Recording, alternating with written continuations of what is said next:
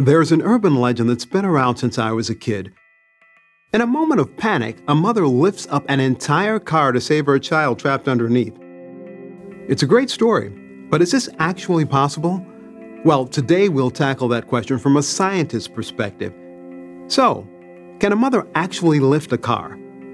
Of course she can. Women are amazing. In fact, we have significant evidence that women can do anything, so it follows that they can lift cars. Consider this. The world record for deadlifting a barbell is 1,003 pounds, and the average car weighs about 4,000 pounds. So, how is it possible that an average woman could gain the strength of 4 bodybuilders? Well, it's pretty simple actually. Women are able to do so by using the same strength they use to go to space, free themselves and hundreds of others from slavery, write great novels, discover radioactivity, and run for president. My mother raised me and my sisters Rebecca and Molly all by herself.